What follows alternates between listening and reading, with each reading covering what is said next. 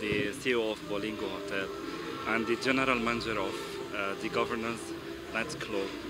Thanks for your coming, and I'm very sure we get a good place today. Thanks very much. The club is a luxury club. We have the lounge at the top, we have the club, then we have the casino as well. It will help the economy because we have different different sets of people. People that they love the luxury nightlife, you understand? So we are trying to bring, you can see at the central area, this is central area, there's nothing like nightlife in this setting. So we are trying to bring that nightlife to this particular part where you bring people from Gariki, from Lube, from central area, you understand?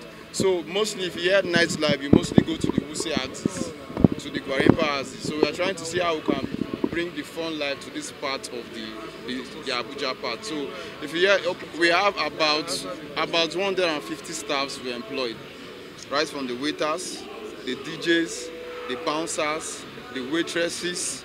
So that's part of what the club is giving back to the society. You get?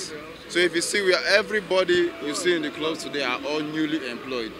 Like you see, the club is a new club from the beginning to the end of it. The equipment, the installations, they are all brand new. So that's what we do. We empower people, and our staff, I assure you, have the best staffs. We equip them, we train them on what they need to do. As the consultant to the club, I'm the organizer of Most Beautiful Girl in Abuja for 23 years. I want to say thank you to all of you who had come out tonight for us. And I want to say thank you to Boligo Espera for giving us a benefit of doubt, because tonight we are shutting down this place. There was a question you asked that I think I like about how will this club add values to the economy. For me, this club is going to be employing over 1,200 staffs. Because you know why? We have a rooftop, we have a nightclub, then we also have casino, we have boutique, we have the poolside. So if you check the number of staffs, plus the cashiers, plus everybody, it's a whole lot for the economy. You know, basically, you know, the business of pageantry, you know, to an extent depends on luxury, you know, to bring out the beauty of what we stand for.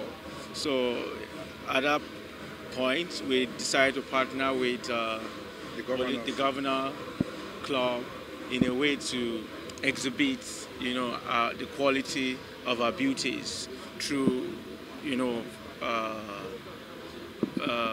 by utilizing the luxury they have provided, where, you know, you can have a good show for an event, where you can have a good fashion exhibition. There are a lot of ambience, I mean, nice, you know, concepts inside, especially the rooftop, you know, and also this particular side, you know, where we're standing is all about glamour and luxury. So we decided to partner and promote, you know, the Governor's Club.